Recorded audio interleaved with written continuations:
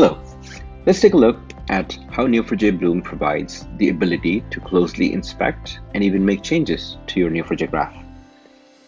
I'll begin with a simple query on account holders here, and it's going to bring back a lot of data, in this case 4,000 some nodes.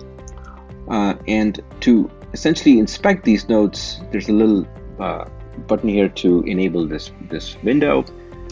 And we call it the card detail window because each of these are cards essentially for nodes that you see on the screen. And there's 4,000 of them, so I can obviously scroll through the list, but that's too many. And so what I can do is maybe select a few from the visualization. And then as soon as I select that, I changed my list of selected nodes, and this list updates in real time to show me which ones are selected. And what I can do is I can just right click here, and similar to how when you explore Neo4j explore Bloom on the canvas, you have these right click menus, context menus.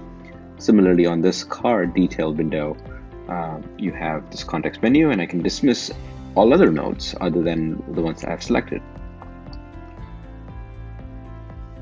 And then as you can see, you just have all 40 nodes as opposed to the 4,000 that we had before. And they're all of the account holder type, so I can just take a look at them here. In fact, I can also sort this list by the properties of the account holder. So last name, ascending, descending, birthday, what have you. So let me select this first one, and I can double click on this, and that takes me to the detail for that particular node. I could have done the same thing from here. And in fact, let's do that. Let's find this node on the canvas. So if I jump to node, you'll see that this is over here, and I can double click from here and I can get to the same place. So here you can notice all the different properties that are available for this particular node. I have a little pencil that allows me to edit one of the property at a time, or I can also go and edit the node as a whole, and I can choose to change any properties if I find a discrepancy. And the same thing I can do for labels as well. So here we have Rita, Frizel. If let's say I needed to flag this particular person for some reason, I could do that. I've just applied the flagged label to this node now. I can browse relationships for this particular node, and so I could go and see, and let's say I want to navigate the has phone number relationship. I can just double click on that relationship, and I can see the detail of the relationship. And similarly, if it had properties, I could change those properties, but it doesn't have any. But what you also will notice that the phone number node popped up on the canvas by navigating through that relationship. So let's maybe zoom out a bit, come back, and what if I just click on this second one? Let me find this one on the canvas. Oh, that's way up there on the top. And maybe I want to expand this guy.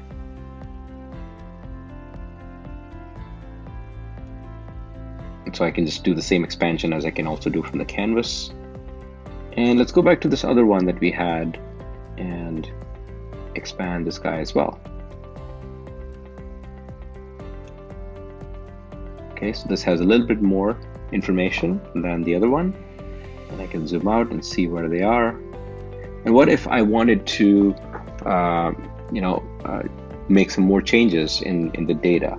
Maybe I noticed that Rita has the same address as Jeff Needham, but it's not reflected in my graph.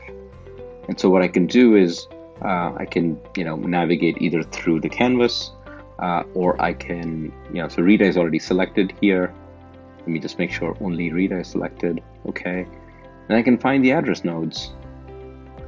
So here's the address node for the other person.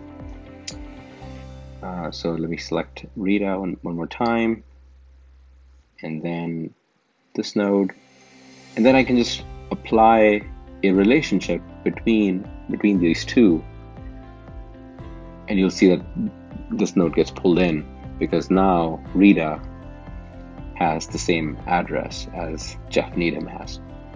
So this is one way that you can go about making changes to the data in Neo4j right through Bloom.